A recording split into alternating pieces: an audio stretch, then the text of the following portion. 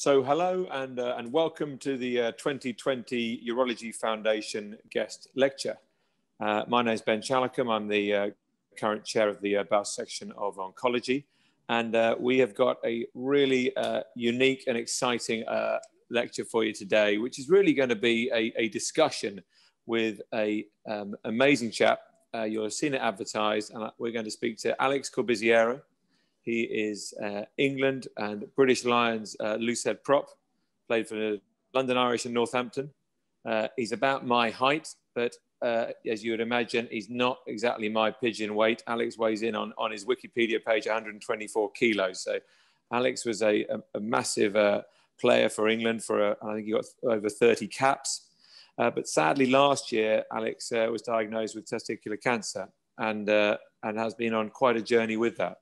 So I think we'll, if we ask Alex to switch on, it would be lovely to start the chat. Alex, can you hear me? Yep. Hi, everyone. How are we all doing? Ben, it's a pleasure to be here with you, and it's a pleasure to be here talking to everyone. And thank you for that lovely introduction as well. And yeah, let's get started and get into it. Great. Well, you don't know my rugby prowess, but I'm not very good at rugby. But I am currently the president of the oldest rugby club in the world, which is Guy's Hospital Rugby Club. And if I don't say that, the boys will never forgive me. But we were connected by my cousin, who is much better at rugby than me, and he's called Rupert Cox. And you and him have presented some work at Sky Sports and at NBC, where you do a lot of you're the pundit for them now, aren't you? Exactly. So I've known Rupert for years, and we'd worked together a bit in Sky Sports, especially when I first retired in 2016 because of injuries. But then obviously the last almost 4 years now, I've been working for NBC Sports in America, and I predominantly cover a lot of the European rugby or the Northern Hemisphere rugby, but on American TV. And we had the World Cup as well in 2019. And because of the sort of co-ownership of NBC and Sky by their parent company, Comcast, we were able to have Rupert and a few of the Sky Sports team over for the whole World Cup. So about 7 weeks living in a hotel together. And that was just about literally a couple of weeks before I got diagnosed. And then Luckily, it just seemed to be right time, right place that Rupert could connect me with you as well. Well, I remember it actually. I was on the train back from the Bowes Oncology meeting last year. We went down to Brighton. We had one of these meetings where we were all chatting, and one of those chats was about management of testis cancer. And then he rang me and said, "I've got this friend I'd like you to speak to." So at that stage, I think you'd just had your orchidectomy, and that was done by Mr. Saab Sandhu in Kingston. And we then were trying to get the info on that. And just for the urology audience, I think it was you had like a hydrocele type situation with a lot of fluid around the testis, and you ended up with what we thought was a pure seminoma about 4 centimeters, and there's some equivocal rete testis invasion. Just taking you back to that, and we were then deciding whether or not to watch and wait or give you that first cycle of the single shot of carbo. Just tell me your thoughts about that at the time. Was that really difficult, us putting that ball in your court a little bit? Yeah, no. So first of all, thank you to Mr. Saab Sandhu for doing my orchidectomy, and everything went to plan. I believe it was 7 centimeters, just from memory. I think I have a photo to prove as well. And that was one of the things that I first found challenging, was the hydrocele sort of made it quite hard to detect the cancer initially. I think we'll probably get onto it, but my father and uncle have both had testicular cancer at a similar age to me. So I've always been quite aware of checking. And actually, when I was at London Irish, there was a time where I noticed my left testicle was a bit bigger than the right one. And they sent me off to have an ultrasound and scan. And they told me that you have a hydrocele in the left testicle. And so it was always, that testicle for always had been slightly bigger and slightly heavier than the other one. And I just kind of got used to that. It'd been checked a couple of times and been given the all clear. And that's what made it, I think, probably hard to first detect it. It wasn't until it got alarmingly big that then I realized, hey, there's something wrong, because I couldn't even find a lump until probably the very, very end. But it was enormous by that time. And then had the orchidectomy out. And then the big debate was, there was almost, they thought, no rete testis invasion, but it was still very close in certain areas, is what the pathology said. And so because of that, because of the size factor of the testis, and because of my schedule that I'm back and forth between the US a lot, and constant checkups maybe wouldn't be the easiest at times, we lent for the decision to go for the one dose of carboplatin in January. I had the orchidectomy just a bit later than mid-November. And so I had the one dose. It wasn't. And what was that like? What was that like going through this? Did that set you back much? I mean, you're obviously super it did fit, a little you're doing bit. a lot of weights, and were you able to train through that and stuff or not? That one, I'll be honest, that one knocked me a little bit, but I think it was probably because I deconditioned so much from the surgery.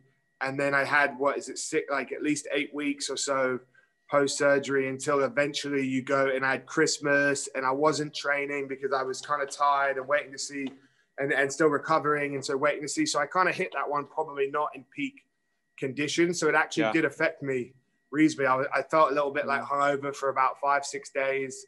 And then it took me a while to sort of get back into shape and get feeling normal, and weird things like the first time I went back in the sun, I got like my skin peeled, and then like just things like that I was so sunburned, not even from being out in the sun, but I just noticed my skin, it seemed to knock me back for a while, and it took me a while and I went straight back into working and on the road. And so it made it a lot harder, I'd say, to fully get back to my sort of full health. I didn't find like any real side effects other than it probably just slowed me down. And made me a little bit emotional as such at the time. But I don't know. They said there's a little bit of hormone imbalance that can happen with the drug as well. And so I did feel a little bit like that for a little while. But on the whole, it wasn't until I had actually the break from COVID and being locked down for say 5 months or 4 months as such that I trained every day. I ate extremely healthy, and I felt like I got back into sort of peak condition. Because that's when there was the beginning of the COVID. They were, I think, Sky and NBC and people were looking for some things. And I had a minor role in when you started you did a little piece on telling your story. And obviously you were getting back to fitness there. And I should also mention as well, I mean, congratulations on getting engaged this year. For those rugby players who know, some of them will. But Alex is engaged to Abby Gustadis. And Abby is the captain of the ladies, American ladies sevens rugby team. And does she play seven, or does she play prop? What does she? She plays prop in sevens, but she would never let me call her a prop. No, I was going to say life. No. So she played. She's played in 50. She played in the 2017 15s World Cup for the United States. Well, and she played a bit of second row, but only because she's almost 6 foot, and there's not many, females at that height that want to play in second row. Yeah, but she's more of a back row and has played a bit of 13 as well. I think her best rugby at 15s is at 13, just because her passing's mean, mate. Her passing is where it's at. To be honest, I fancy myself as a 13 or blindside or second row, but I think mainly second row. She's that sort of utility, but it's mainly her skill set, which, her passing's way better than mine. She likes to remind me often, but we've done a fair bit of skills coaching together through COVID as well. So it kept me busy. So you were kind of convalescing then, obviously, or back to full fitness. You're with her. Sadly, the Olympics got cancelled, so that must have been a big moment. I know you guys are really looking forward to going out to the Olympics next year. Hopefully that all happens and you can support her there. It must have been really nice, actually. Because you're in San Diego, are you? Is that where you? Yeah, at that time we were in San Diego. So I usually travel a lot back and forth between here and the UK. But at that point, because it was locked down and travel didn't seem like it was going to be. Open for a while, or unsure of what it was going to be like for a while, and there was no work or sport on either side. I decided to stay there with her. And I think I would have taken San Diego over the British summer. I think any day. Exactly, and it wasn't a bad place to be. We had a lot of time together. We didn't quite kill each other at times, which was good. But on a whole, it gave me a chance. Like it was nice to be there with her and support her through, which was a heartbreaking time of having the Olympics postponed and not being able to train as a team for at least 4 or 5 months. The uncertainty, and when Olympic athlete, like as much as rugby is a full-time commitment, we have year on year lots of events. These girls or ladies have sacrificed a lot. They've all got university degrees, all putting their lives on hold to try and go to these Olympics. Well, they train in a cycle, don't they? Yeah, it's like a 4-year cycle. So to have that postponed, my heart goes out to any Olympic athlete. It's a very, very tough pill to take at the moment. And there's still a cloud of uncertainty over what exactly the Olympics next year is going to look like. We're hoping it will go on in some form of capacity. And if I'm able to go support, I will 1000% be there. But that was it. Like with COVID then, I ended well, if you up need getting... a urologist, I'm sure there'll be plenty of urologists who will happily travel with you for any occasional exactly. backup. And that was the thing. I just used COVID to get back in shape. I think I allowed myself to get a little heavier. Everything after, you said 124 kilos, I probably got up to about 132. And by the end of COVID, I was back down to 115, 116 and feeling like back to my playing fitness as such. And then it all kind of... And then you contacted me. Yeah, you contacted me, I think, in sort of July. Was it July, August time? And said that you were having some back pain. You talked about a sort of... Obviously, you're much more body aware than me. You're talking specifically about a psoas muscle exercise that you were doing, and that you had a roll, and that it was just causing pain. Just tell me what exactly happened there. Yes. So exactly. So what happens is I always use this... especially because I travel a lot, usually this thing called like a SO, it's a PSO, and it's like this little plastic thing that you lay on that trigger points your front psoas and kind of releases that, and that would help my back, hip mobility, a lifetime of rugby and sort of oldness. But a lot of time it would come on when I would be sitting in planes, traveling for work and stuff. And so, I used that every day. I was feeling great. And then we went on holiday with my missus to see her family in Maryland, spent a week there, was training, everything was fine. Then we went to Miami and stayed down there, our family there and stuff. And we were down there. And so that was probably about the 2-week point where I hadn't used that psoas stretch. And all of a sudden I started getting these, I was getting a nerve tingling here in like the front of my thigh, like around my scar where the orchidectomy was. My back was like nerve twitching a little bit. And I was getting these sharp pains in my stomach. Like I thought, Google doctor, convinced myself I had diverticulitis or something because it was sharp pain and it lasted for a few days and it was agony, and then all of a sudden gradually it started to improve, and when I got back to California I was using that psoas and stretching and it went away, and I thought, it must have been some sort of stomach thing or whatever, but it was always kind of around but not quite bad. And that was like July 4th kind of time, and then eventually, about 3 weeks later, whatever, went back to the UK, see my family, to come back for checkups and everything as the world was slowly opening up a little bit again. And what happened then is at about the 2-week mark from being away from home again and not having that tool with me because I didn't want to travel with it. It takes up suitcase space, but in hindsight, it was dumb. All of a sudden, I started getting those pains again, but they were probably 2 or 3 times worse. And it was quite excruciating to the point that I was bedridden, and if you told me my appendix was bursting on the other side, if it hadn't been on the other side, I would have believed you from the pain. And I have quite a high pain threshold. But well, I'm sure. It was quite debilitating. So I rang you and I said, hey, this is what's going on. What do you think? I'm coming in for my bloods and my routine checkup with Dr. Sarah Rudman.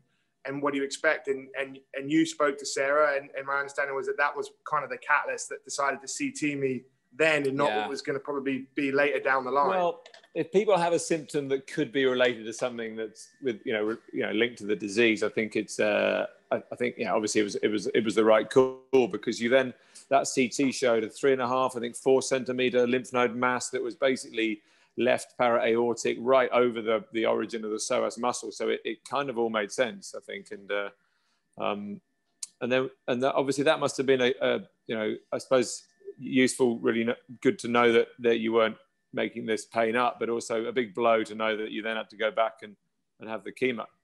No, exactly. Of all the things when Dr. Rudman called me, I didn't expect it to say that my cancer was back. If anything, I thought it might have been something that was wrong with my intestines or something that they might have seen or something. But in my head, sort of the cancer being back, mainly because I felt so good. I was fit, I was strong, I was in shape of my sort of retirement life, which has been almost 5 years from rugby now. And I reckon as good a shape in it as I was for parts of my career. And so the last thing I thought was that it was back. And so when I got the phone call that it was a 4 centimeter, or basically 3.8 or 4 centimeter enlarged, and it was sitting on the psoas, one, it made sense because that kind of my understanding where the psoas is, and some people even stretch it for digestion issues and stuff. So it kind of lined up. And two, as it took about 4 or 5 days to get my head around the fact, to absorb it and to realize I'm going back to the UK now and I'm going to be here for a while, and it's going to be 9 weeks of BEP is what was subscribed. But on the other side, I also thought, you know, I'm incredibly lucky. I think I caught this now because the plan was probably not to scan till November otherwise. And the fact that it was already there in early August, where might have it spread to by November? Because I had the carboplatin. Yeah, because I had the carboplatin as well. It had obviously moved quite quickly still, which was what happened to the initial testicle grew quite quickly in a short period of time. So, you know, in my mind, I was like, you know, in some ways it's a blessing. And you know, let's get back there and sort of bring it on. Yeah, and then it sounds, I mean, you've always been so positive through this, but I mean, Abby wasn't with you at that time. So you must have had to make that pretty nasty phone call then to explain what was going on. And your folks are here, so you had to, you were staying with them as well. So. No, I was back in San Diego at this point. So I was already back because I thought that, because I didn't expect it was going to be bad news, and I had to get back for NBC was starting the Premiership season. So I had to get back to do my first show there because it was, we'd set up a remote studio in our house, and that's the way they're doing a lot of our rugby under COVID and everything is all remotely. And so I got back, and then I got the phone call, and then I had to go down and tell Abby, and then it was, you know, she was just shocked really. And it takes a while and then I had to tell my parents, and then I had to get on that plane on my own and get back over there. And then had a week or so, 10 days in the UK and whatever. And then I had to do 2 weeks or so because I had to do the COVID testing and the swabs and the self-isolation. And then we were able to start the treatment. And it's. Yeah.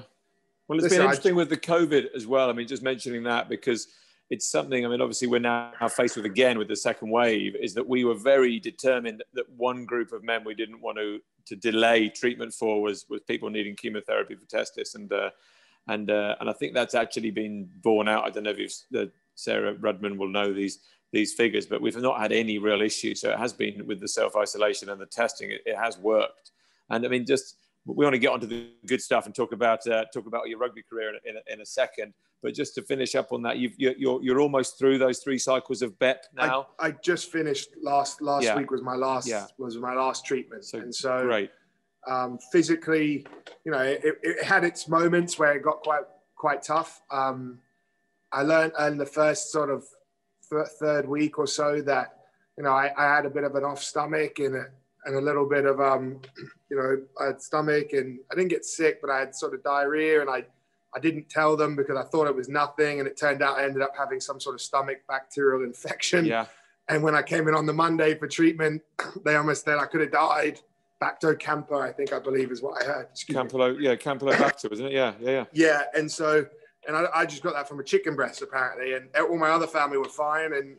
And I apparently, you know, and you realize then your immune system's not great. And then I got the only thing as well as the bleomycin would give me quite a sore throat, just in one spot. Like some people get blisters in the mouth, I read, but it's the same spot when I used to play rugby. If I got run down, it would be the first place that, the first place that would be sore. And so the bleo seemed to hit that spot almost every time. By the second or third Monday, it would always be like a sore in the back of my throat. And did you have tingling in the hands? Did you have any of that? No tingling in the hands and fingers, but I had a lot of ringing in the ears. High frequency ear ringing, you know, just sitting here like it could be now, and all of a sudden it's like someone's turning that sort of frequency dial up. And, you know, the first couple of times I was looking around to see if anyone else can hear it. And then eventually I realized, you know, it's just me. And this is what they're talking about. I had hearing tests at the beginning and everything. And I don't think it was any... audiometry, didn't you, at the beginning? And they do the GFR and to check the maximum dose, and now, I mean, presumably onwards and upwards, really. I mean, exactly. I'm improving every day. I think physically, I'm getting back into it. One of the things I think I did, which, you know, if other people go through this, I don't think maybe I could have overdone it at times, but I think keeping exercising in some form is very important. I think other than on the heavy weeks where you're in 5 days a week, every day for 5-6 hours, like those weeks I didn't really exercise other than I walked to the hospital from Waterloo Station, then would usually, and whatever. And so, but on the other weeks, I would at least try and exercise at least, you know, a couple times a week, nothing crazy, never more than half an hour, maybe sit on a bike, light body weight circuit or something. But I did find that just like push-ups, sit-ups, squats, something like that, you know, nothing crazy, but something that just kept ticking over. And I find that helped a lot with the treatment and even my sickness as well. Well, I was going to ask you whether being a professional sportsman, you think has in some way helped get your mind around this and having a sort of program of rehab, and you're used to rehabbing from injuries. So this is just sort of rehabbing from a massive body insult in a way. And obviously we all go, wow, I'm doing squats and stuff, but that's what you do. Your life is being super fit. So exactly. And I just found even mentally as well as physically doing a little something felt quite good. I think otherwise you're just sitting around doing nothing and feeling horrible all the time. And I just would get a lot of hangover nausea, especially on those heavy weeks. The lighter weeks weren't too bad. But then the thing I found the hardest that started affecting me was the masks. Because with COVID, it's 5-6 hours in a chair wearing a mask all the time. By the sort of 6th or 7th week, every time I put a mask on, it would make me gag or think about the feeling or the treatment. And I don't know how much of it was physical, how much was mental, but a lot of time, by the time I got to the hospital, I sometimes puked a couple of times just because I've been wearing it on the train the whole way. And then I put on the actual hospital one that smelled of alcohol. And that was actually, for me, one of the harder things I found was just actually on the days I had to go in later on, wearing the mask. When I was at home, the thing I love the most about those lighter weeks is I would have a week without having to put a mask on. The relief of that, Yeah, that would give me a lot of relief. Well, I think all of us in the urological community can empathise with that. Of course, we've not the same amount of nausea, but our life is walking every building every day for whatever it has been now, 6-7 months. But look, Alex, if you would allow me, let's just talk rugby for a moment. Can we? 100%. I've got this amazing opportunity. I can ask you some stuff about things I've always wanted to ask someone who's played for the British Lions in England. So you, what was your best ever victory in rugby? Was it? I'm thinking it was probably the Lions, but you won the championship as well. What was your best victory? I would say the Lions. I've won a Six Nations, won a Premiership. Been to World Cup, but there's nothing like a Lions tour and nothing like a third test decider, and it all on the line and away from home, and you've got more fans than the home team because there's sort of sea of red travel there and all that was on the line. And the fact you got to play with players like Brian O'Driscoll, Paul O'Connell, Sam Warburton, Johnny Sexton, Tommy Bowe, Owen Farrell, like I could carry on, Alan Jones, Adam Jones, like it was like a childhood dream all rolled into one. And then the fact when the third test came down, I had a big role to play, and I think it was probably the biggest occasion of my career, and it was probably my most complete performance. I thought for 70 odd 3 minutes, whoever was on the field, I didn't really make any mistakes. I'm usually very hypercritical of myself. There's always things I feel like I could do better. A lot of people remember that game for the try scored in the first 5 minutes. The try means almost nothing to me. It just is the start of a great performance. And the fact it was right place, right time, and a good involvement leading up to that point. But really, it was just the completeness of the performance, like all my little jobs, my work rate in defense, the scrum, the annihilation of Ben Alexander after he'd sort of mugged us off on the second test. I wasn't playing because I had a tweaked calf in that test. The first test, I played quite well against him, but I pulled my calf in the warm-up. So I felt like I didn't quite get to put my best performance in that one where we still dominated, but I let him off the hook a little. Mako Vunipola was sort of my understudy then. In the second game at that time, he hadn't quite reached the level of world class he's at now. And and he just sort of got street smarted a little bit by Ben Alexander, and it cost us the game. Tough penalties, and when you're in a tight game at international level, all those little penalties are free entries to the 22, they're points, they're pressure, they add up. So if you are dominant in that area, it can really be a way of like breaking the dam or bursting the dam in a team with accumulated pressure over a long period of time. And so the ability in that game to go out there and do that probably is my best moment. And there's one thing that always stands with me is that day. It was probably one of the longest days of my life. It didn't kick off to, I think, almost 9 p.m. So the time it would be on in the UK. That's so that we could all get up and have a morning breakfast and watch it. Exactly. And so, you're waiting around all day. We started at our hotel in Sydney, and then we actually moved to a hotel right next to the ground because it's about an hour and a bit away with traffic to the Olympic Stadium in Sydney. And Gats didn't want us sitting on a long bus ride before we played. So just about to head to that hotel, to the next one, get on the bus. I'm going for water in the breakfast room. I see Warren Gatland. We're literally getting a water at the same time. He just looks at me and goes, I apologize. He goes, will you get that prick for me today? And I said, Gats, I'll get him, mate. I'll get him for you. And then as soon as that game was over, one of the things I was most excited about was running and seeing Gats as we were on the field when we'd won the third test. And I saw him and I said, I told you I'd get him for you. And he just hugged me and loved it. And Halfpenny got man of the match in that day, and he deserved it. He was one of the players of the tournament. But when Gats said in the after match that I was his man of the match, I just knew why, because he gave me that task that day, and I delivered for him. And as a player, that was one of the best things. Is I loved having coaches that invested in you, and I was so invested in the team. So when you had that sort of relationship, it was sometimes where I played my best rugby. No, we can only smile, but I mean, the thought of that, I mean, it is boyhood dreams, isn't it? Going on a Lions tour, getting injured for the second, coming back for the third, and then being absolutely fundamental to the victory in the third. No, undefeated in Lions. I always say I got some great stats, even though I missed a lot of games with injury. I'm undefeated in Lions tests. I'm undefeated against the All Blacks. I only played them once in 2012, and we beat them. Played 1-1-1. That's good. Yeah, so that must have been a good victory as well. I mean, was that your best? Was that your best England victory? I'd say it was the best victory because obviously, like, what an upset that was. Do you know? Like at the time, they hadn't lost in well over a year. They're world champions, best team in the world, like absolute legends everywhere. No one gave us a shot.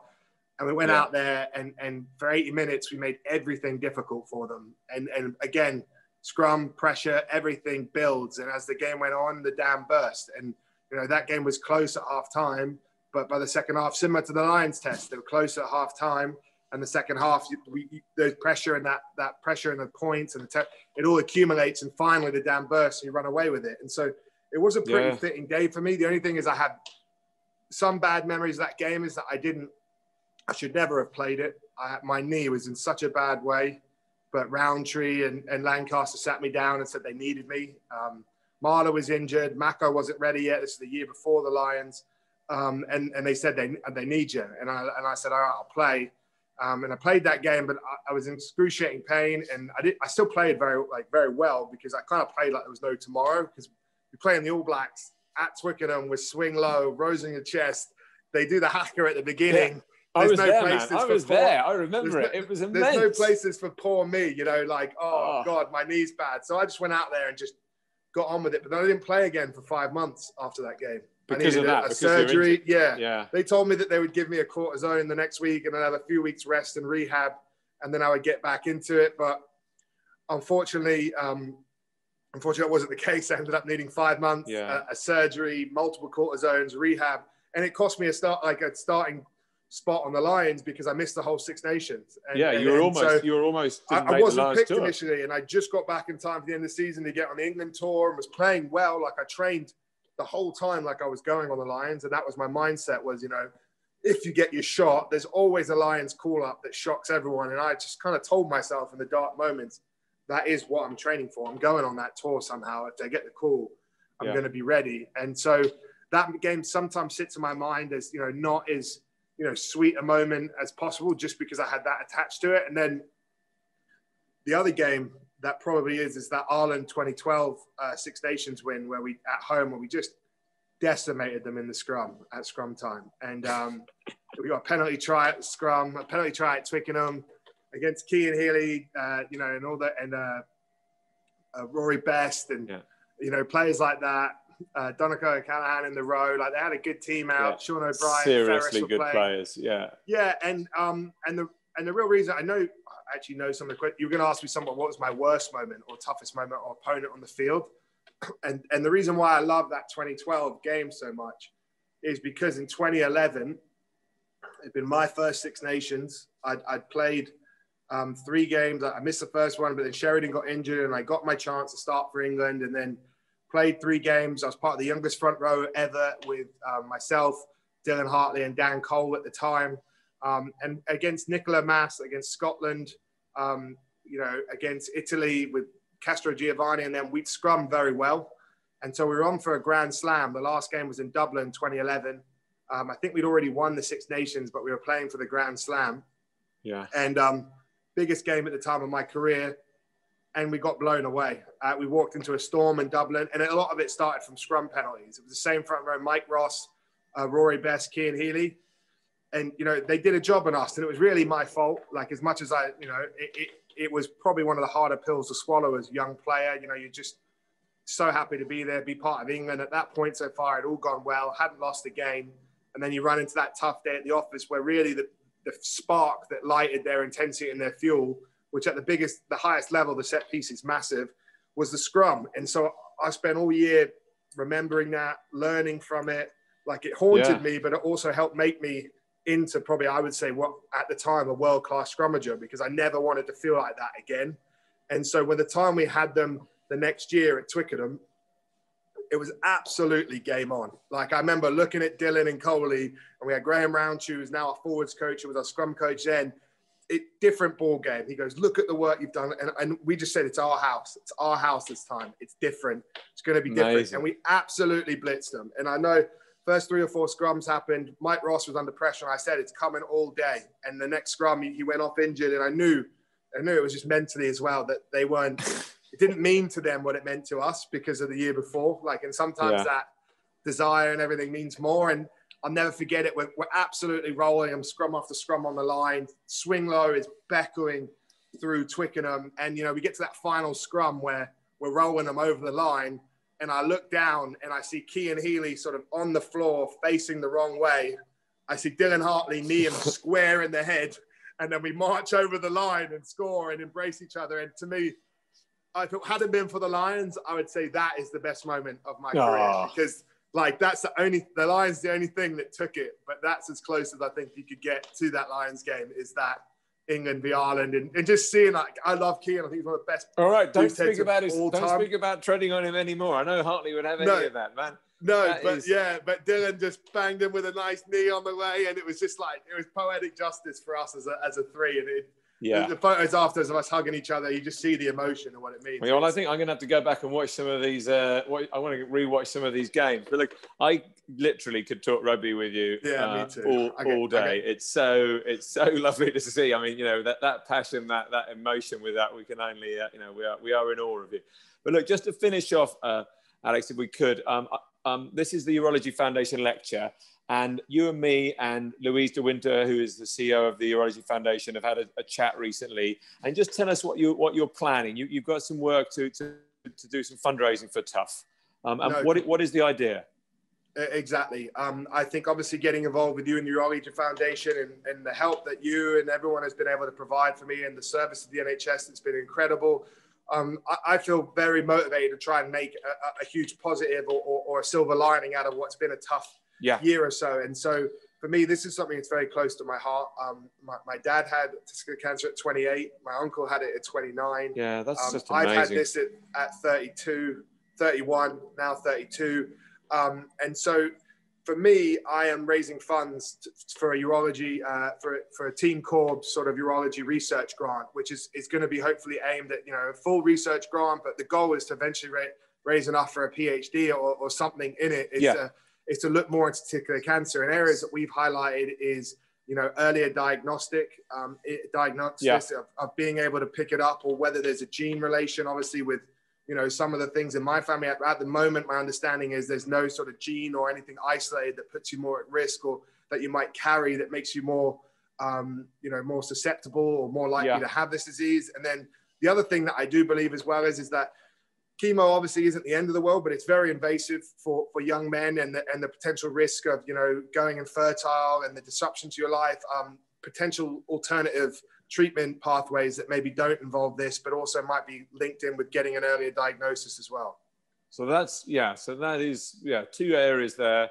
I mean, so I think we're going to try and go for £60,000 for the Alex Corbiserio Team Corb's fundraiser. I've already generated a group of people who are going to do a bike ride specifically for this in May, and people are registering, and there's going to be stuff on the TUF website. On the TUF website, your foundation is all linked to that. And then hopefully we'll have a call then for interested researchers. And I say, it would be lovely to have you involved with the selection. It would be so great. You're going to be such a great advocate for the charity. And that between us, with Grant Stewart, who's their professor, who's the head of the academic side of TUF, we'll select some good researchers, and we'll actually make some difference to the disease. And that, I think, is a really good give back, isn't it? Completely. I think it's going to be a lasting legacy. And, you know, I have a younger brother.